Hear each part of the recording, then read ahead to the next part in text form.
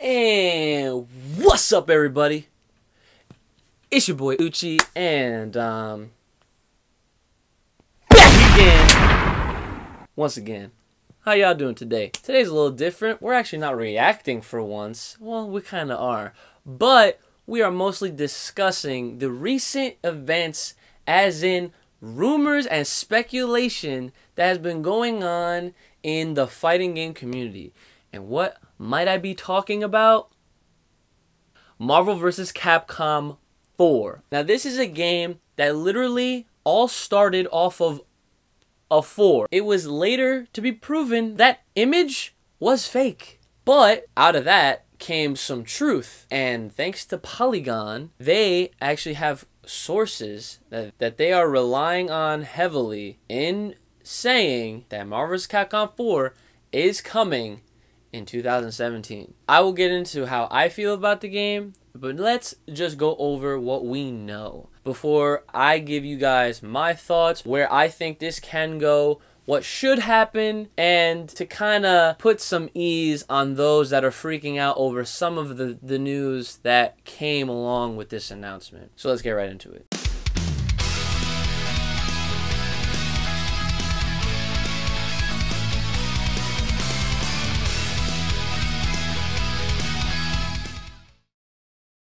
So like I said, Polygon.com was actually the website that started the official "it's coming" type of rumor on their website, saying that the game is coming out in 2017 and that it will be unveiled this weekend at the Sony Experience alongside the Capcom Cup Street Fighter V tournament that's taking place this freaking weekend. So there's going to be a lot of things unveiled, and this just might be one of them. Going alongside with this bit of news is the unfortunate side of this announcement. Marvel vs. Capcom 4 is going to lean heavily towards the MCU side of things when it comes to Marvel. And if you don't know what the MCU side of things means, that's referring to the Marvel Cinematic Universe. That is literally characters and heroes, villains that we see in the theaters in all of the Marvel films today.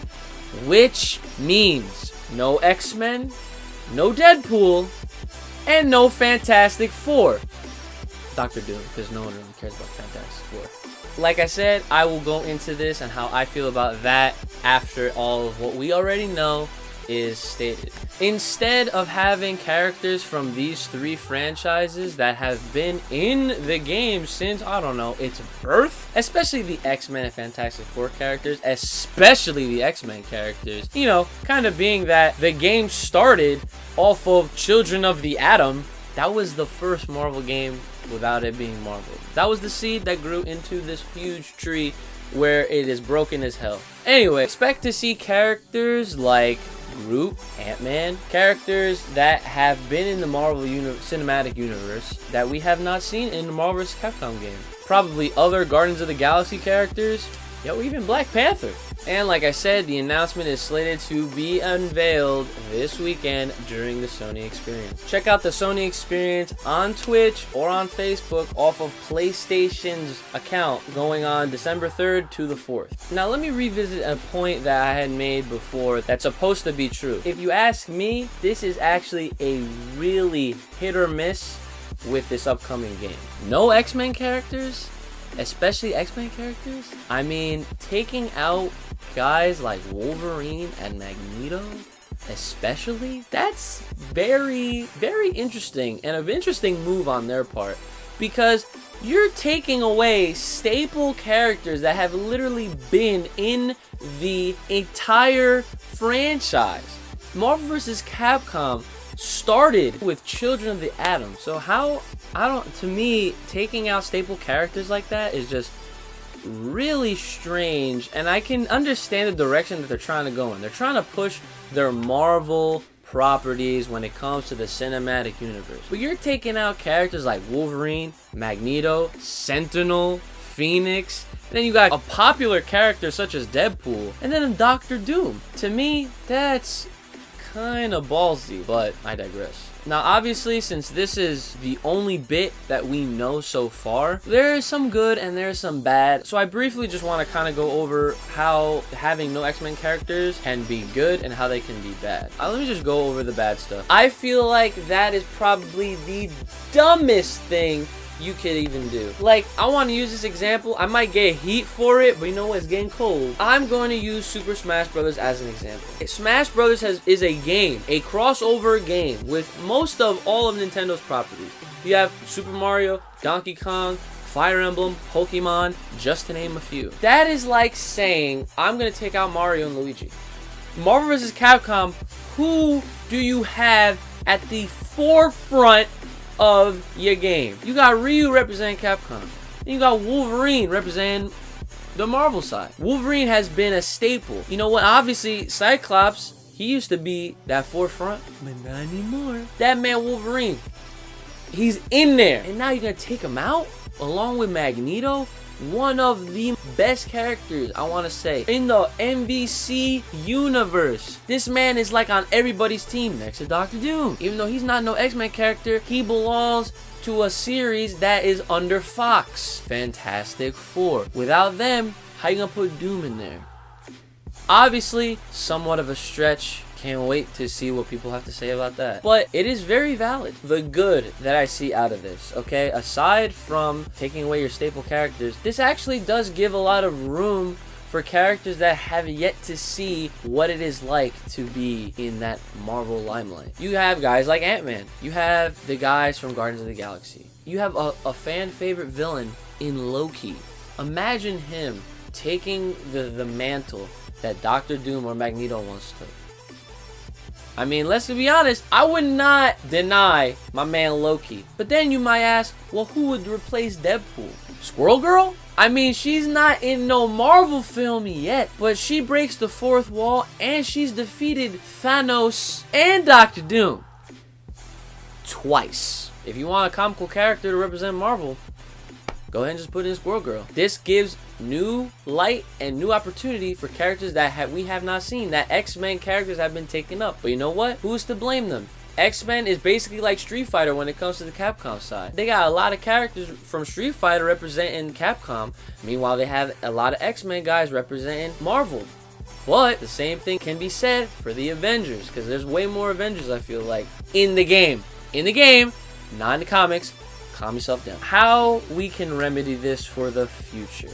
And like Street Fighter V, I suggest that this game take a page right out of that and have seasoned DLC. If you go ahead and say officially at the Sony Experience, or maybe later on after this game is out there and it's officially known that it's happening, and you say, hey, we're doing a Marvel vs. Capcom 4, but if you don't see Wolverine, we're warning you now, no Fox Marvel characters. So that means no Wolverine, no Deadpool, blah, blah, blah. And then everyone goes freaking out, and they're like, oh my god, they're not going to be in the game, blah, blah, blah, my teams are screwed up. But that is just for now. That is what the beauty of DLC is for. And here's how it's going to work. Have a season DLC just like Street Fighter V. Have a character release a month in Street Fighter? Well, let's have 2 or 3 or 4 in Marvel vs. Capcom. MVC is supposed to be a big rostered game. So why not have DLC and release the characters that were taken out and bring them back in? Take another page out of Smash Bros. They got rid of Mewtwo. They got rid of my boy Roy. They got rid of Lucas. And you know what happened? They all came back again, once again. In addition to characters like Ryu and Cloud, which I will be getting into. Have a DLC pack, incrementally release, give us back these characters, because for them to not include their staples is just a huge mistake. Let's not forget the fans' outrage when Street Fighter 3 was initially announced to feature no original characters from the previous games, meaning no Ryu, no Chun-Li, no Ken. Well, guess what? They changed that real quick when people say, I ain't gonna play it. I ain't gonna play it. You know what they did? They said, alright, fine. We'll give y'all Ryu, Chun-Li, Ken, Akuma. Everyone's like, okay, you got yourself a deal. When it comes to this, I mean, I don't really know if we can get away with something like that. Who knows? we should definitely voice our opinions and make it known that if that is something that is such an importance, the X-Men characters definitely, I feel like, personally in my opinion, I definitely feel like they should be in the game. If they're not there at launch, I'm not going to leave out the fact that, you know, it's a possibility they'll be back. That's what DLC is for. That's how things are done nowadays, you know. Pretend like, oh, we're taking something away, but we're just going to give it back to you later. Hello, and that brings hype. That brings excitement, which leads me into my final point. I am a casual when it comes to Marvel vs. Capcom. I have supported the game and its franchise ever since the very first Versus game that I ever played, in that being X-Men vs. Street Fighter. This was Marvel prequel, I guess, if you will. I am a casual, and I play these games for fun. I play them with my friends. I will never compete because I'm not trying to get one grab, start, select, whatever, quit, you got the round. I'm not trying to do that, coach. When it comes to getting your guaranteed pre-orders and guaranteed buys, what is one thing that gets people to play your game? Well, this might not be a 100% guarantee, but this definitely gets people interested, and it definitely gets people way more interested than not interested at all. And here it is. Guest characters. If you think about it, and I'm going to try to explain as best as I can in a short amount of time, but I'm going to reference Smash yet again because it just so happens that the points just line up. I'm sorry. You have a character like Ryu brought into Smash. You could say that, oh, well, Street Fighter 2 used to be on Nintendo, so there you go. There's your loophole. Okay, Ryu is now a part of Smash Brothers. What about a character like Cloud? Well, Final Fantasy used to be on Nintendo, but that was only up until the 7th game. 1 through 6 used to be on Nintendo systems. Then 7 hit that disc life on the PlayStation. Competitor. So who did they have to tickle in order to get Cloud in Smash? Whoever did what to who, it happened. A huge, important part of video game history is in Smash when it comes to these guest characters from other platforms. Now, when it comes to Marvel vs. Capcom, who am I going for? What am I referring to? Well, this is for the Marvel side of things, and I have 2 requests. One, this is a little more than likely than the second request that I'm about to reveal. But this character has his own comics, is under the same umbrella that Marvel shares. Everyone loves him. He's a villain and would destroy the whole roster without even touching them. Who could I be talking about? I'm talking about my man, Darth Vader. Put Vader in the game, and I will guarantee, go to GameStop, go to Amazon, don't matter where, Best Buy, how you doing, I will pre-order, pay that ish right now. You put Darth Vader in the game, you will have people like me that will play this game out of straight hype and excitement. I will force choke you from across the screen. I will force combo you from across the screen. I will force level 3 you from across the screen. And you won't even see it coming. But you know what? It's Marvel, baby. Put Vader in the game. You want more hype? You want to really come down when your fans and say you want to start with a boom? Put Vader in the game. Put him in the game. I'll tell you this right now. You have people like L.I. Joe. Shout out to my boy L.I. Joe. He will make sure, if there's even a hint that Vader is possibly even in this game is going to be bigger than Street Fighter. It just might. To further that, why? Why Vader? Why? He's not even in a Marvel movie. Okay, but like I said, under the same umbrella. And that umbrella is Disney. Disney owns everything. Disney owns LucasArts, Disney owns Marvel, and Disney owns Disney. And because of that, we have possibilities. Because Disney owns Marvel and Disney owns LucasArts, the fact that Marvel and LucasArts can have a crossover partnership in a form like a comic book, why wouldn't they be able to have this kind of crossover for a video game? It's a video game. I'm not saying put Vader in the next Avengers, which would be really interesting. But I'm saying do something that's realistic in the sense of what we're talking about here. A video game. I mean, for crying out loud, if they can have Attack on Titan with the Avengers just for fun, is this not fun? Is Marvel not a fun? Well, I mean, what? People do call it a one-player game. But come on now. Put Vader in the game. Now, here's my second request. This is a stretch. Okay, this is like a loophole in a loophole, alright? You have a game like Kingdom Hearts that is Disney and Square Enix.